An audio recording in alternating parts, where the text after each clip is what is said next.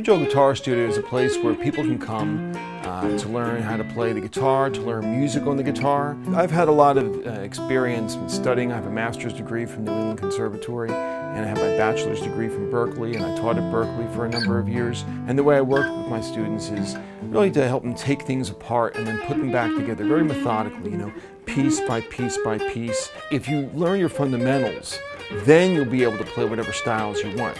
So I started off as a rock player. I got into what's called classic rock. As I went to Berklee, I gained a really strong interest in playing jazz and writing jazz. I did both my bachelor's and my master's in jazz composition.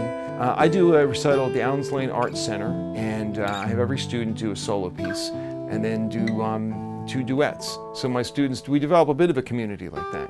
What really lifts me up is seeing someone just improve and have more confidence in their abilities. They can actually do it, and I couldn't do this before. And I like to try to really accommodate the student as best I can to what they want to do. But ultimately, if they know their fundamentals, then we can do that easily. Then we can go forward. We'll have a language. Something like that.